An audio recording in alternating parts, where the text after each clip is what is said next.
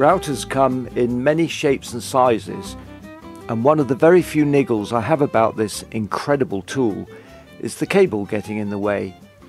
You not only have to ensure you have enough reach before making a pass, but often the cable gets trapped inside the straight fence. For years I've been wondering if a cordless router would emerge, and back in the 80s I used to use this tiny cordless Makita trimmer for insetting the name plaques on my furniture. It just didn't have the power to take anything more than a tiny straight cutter. But of course the argument is the battery would not supply enough power to be anything more than a trimmer. So I bought the only cordless router I believe is currently available, and it's a Ryobi laminate trimmer.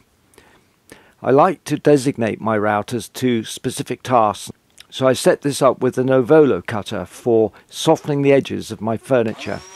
In this case I'm edge profiling a prototype plywood rocking chair, and it seems to do it comfortably and noisily, as all routers are. The bearing guided cutters get over the lack of fence supplied with the tool. Now it seems to cope well with the 18-volt lithium battery, which being placed on the router I do find makes it top heavy, so you have to be very careful over the control of the tool and where you place your fingers. Worth mentioning, I made the mistake of buying what I thought was a brand new battery from eBay, and it came from China. It was clearly an old battery and pretty well bashed up, but will cost as much to return, so buyer beware. However, this little router now becomes an addition to my range of Ryobi tools called the OnePlus system, so please check out my other short videos on the other cordless tools I have. For instance, this great little easy to carry miter saw.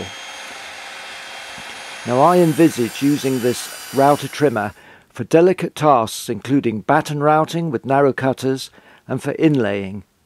Well, the router is limited by only your imagination.